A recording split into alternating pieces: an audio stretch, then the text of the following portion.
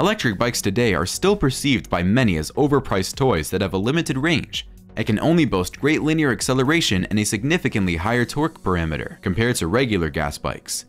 The torque comes instantly too. Even though the number of e-bike critics remains high, there are many riders who have faith in the future of electrified two-wheelers and think that the future is bright, at least in some market segments. For example, dirt bike segment.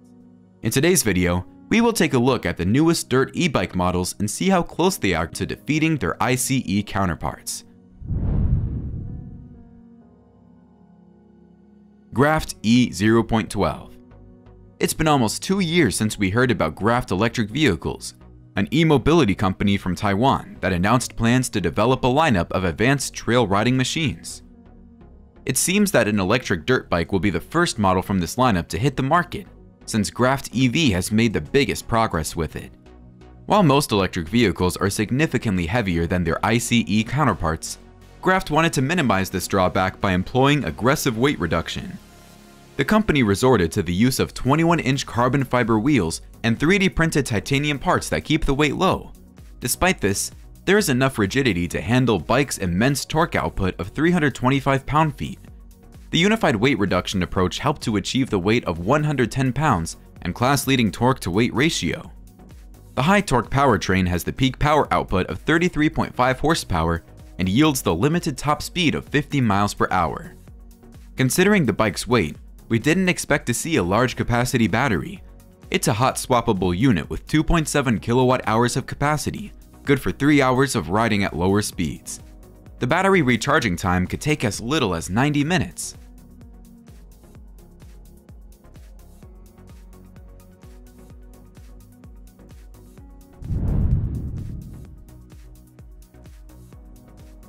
If you missed your chance to buy the limited edition Cake Buck dirt bike last year, then you were in luck.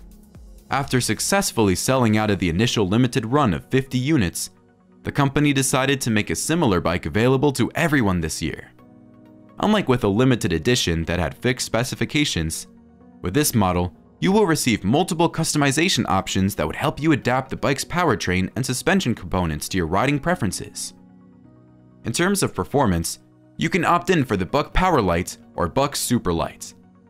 The Powerlite features an 11.40 horsepower motor with 17.5 horses of peak output and 270 pound-feet of torque at the wheel. With this motor, you can sprint from 0 to 28 miles per hour in 2.5 seconds and count on the 50 mile per hour top speed. As for the Superlight version, it offers a power boost to 14.7 horsepower of nominal output and 21.5 horsepower of peak output. The wheel torque grows too. It's measured at 336 pound-feet, thus letting you accelerate from 0 to 28 miles per hour in 2.15 seconds and enjoy the top speed of 55 miles per hour. Besides the powertrain components, you choose between 3 different suspension sets by Öhlins, WP, and Formula. Finally, riders can opt in for a street-legal package or stick to a purely off-road version. Regardless of the modification, you are getting a 72-volt 40-amp-hour battery pack, good for 43 miles of mixed enduro riding. Luckily, the battery is hot swappable and needs just 3 hours of recharging.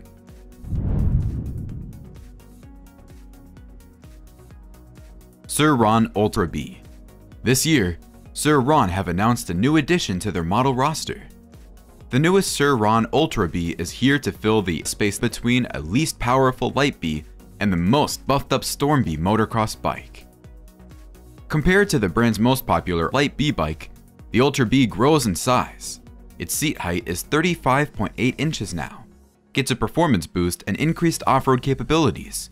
With this new two-wheeler, the riders are getting the Sir Ron's 4th generation powertrain with a PMSM motor and a 74-volt 55-amp-hour lithium-ion battery pack. The motor has 3 power settings and a button-activated reverse gear. The Sport mode brings the full potential of the motor, 16.7 horsepower and 325 pound-feet of torque to be exact. However, the Eco is geared towards sparing the battery charge. It is reported that in the Eco mode, this 187-pound motorbike could go for up to 87 miles at speeds below 25 miles per hour. Besides the powertrain upgrade, the new model brings a regen feature for both the motor and braking system. off-road traction control system, and throttle sensitivity settings. As for other noteworthy components, Ultra B has a forged aluminum alloy frame and a swing arm, a 37mm inverted fork, a TR Intersect rear monoshock with 240mm of travel, 19-inch wire-spoked rims, hydraulic disc brakes, and a digital LCD dash. How do you like these dirt e-bikes so far? Which aspects keep you from getting one of these? Is it power, range, or buying price? Share your thoughts below, and let's continue.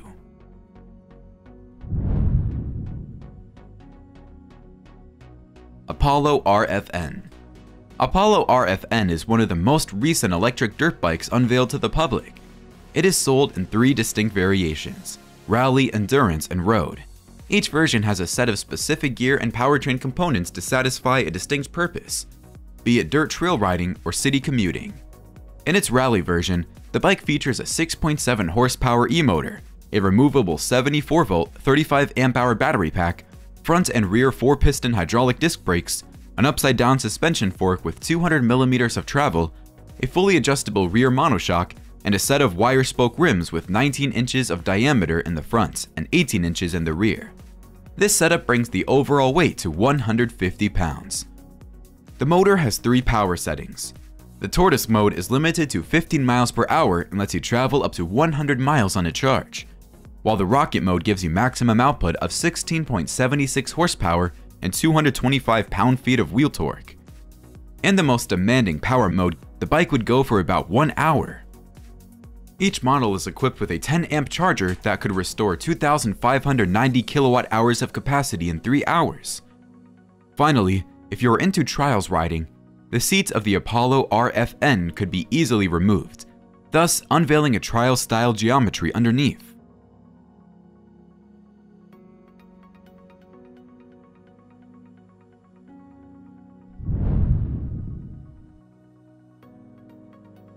Talaria Sting R. Over the past years, interest toward lightweight dirt bikes has grown significantly, thanks to such low-priced models as Sur-Ron or Enduro-style e-bikes. As a result, more manufacturers are trying to satisfy the newly created demand with their value-for-money models. In an effort to spark the competition with Sur-Ron, Talaria has recently announced the Sting R, a model that is said to have twice the power, more range, and a series of other engineering improvements, while retaining a competitively low price. Talaria Sting R is already available in the UK, Europe, and Canada through authorized resellers, while the US sales are handled by Lunicycle. Lunicycle claimed that their dyno testing of Sting R yielded a 7.39 horsepower output. However, other retailers are showing lower performance figures. This may be caused by the fact that this dirt bike is factory limited to 1.34 horsepower and 20 miles per hour in order to make it road legal in some parts of the world. Considering that dirt trail riding is the primary application for this model, most riders would temporarily remove these limiters and enjoy the 52 mile/hour top speed in off-road conditions. Other factors that can make Sting R one of the best value e-bikes of today include high-quality full suspension system, powerful 4-piston brakes with 230mm rotors and 4 levels of regenerative braking, the use of a gearbox instead of a belt drive, 60-volt 45 amp-hour battery pack that supports fast charging and is good for up to 50 miles of riding.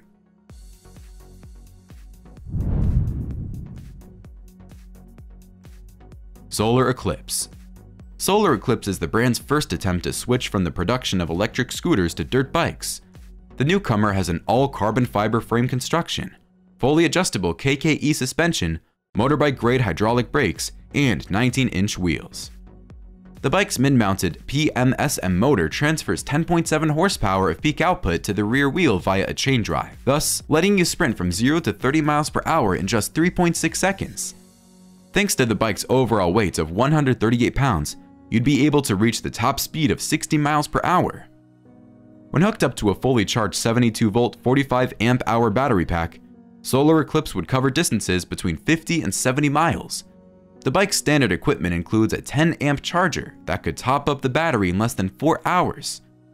Solar Eclipse also boasts a rich technological package that includes a large LCD screen, turn signals, running and main beam lights, a horn, as well as a brake indicator. When riding this dirt bike, the LCD display will let you extract the maximum performance by providing the most important data, including battery charge level, volts that are currently being drawn, RPM indicator, as well as the motor temperature.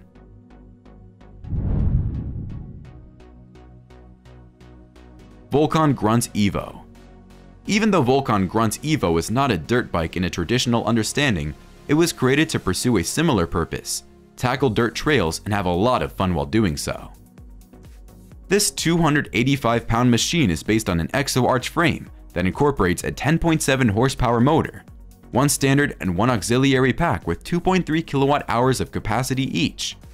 The motor output is transferred to the rear wheel via a Gates carbon belt drive system that is known for its near-silent operation.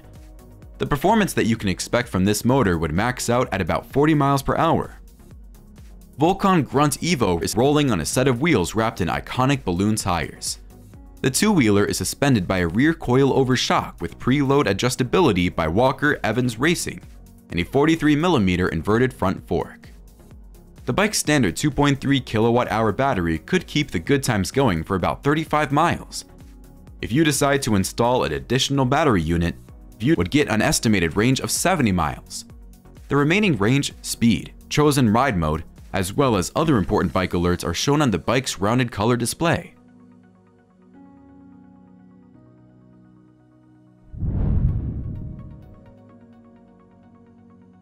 BHR E-Race.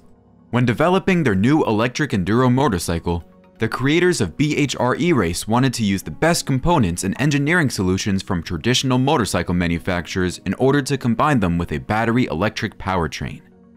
As a result, we can see the use of a chassis similar to traditional Japanese ICE enduros and a 4-speed transmission with a clutch, which are not inherent to modern electric dirt bikes.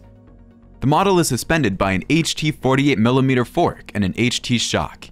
It is rolling on 21-inch wheels up front and 18-inch wheels in the rear. The stopping power comes courtesy of Nissan brakes. At 273 pounds, BHR E-Race is on the heavier side of the e-motorcycle spectrum. However, this two-wheeler features a large capacity 80-volt, 60 amp-hour battery and an e-motor that pushes out 30 horsepower at 7,000 RPM. With 4,800 watt-hours of capacity, this lithium battery can last for 80 miles at an average speed of 15 miles per hour. A faster riding pace would discharge the battery much faster. However, the manufacturer includes a 10-amp charger that could restore full charge in 3.5 hours.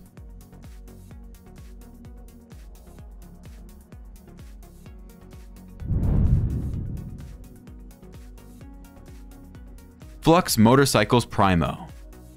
Like many other e-mobility manufacturers, Flux Motorcycles makes great emphasis on smart tech, innovative materials, and engineering solutions in order to create the next generation of motocross bikes. The list of most important innovations includes a lightweight, high RPM motor with water cooling and a single-speed 2-stage transmission.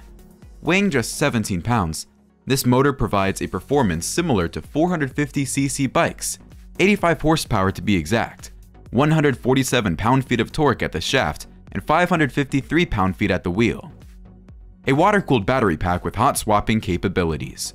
This battery powers a 450-volt system, uses a unique thermal control technology, and packs 7 kilowatt-hours of capacity while weighing just 75 pounds. A cutting-edge vehicle control unit with 6 different parameters for actuating the motor's performance.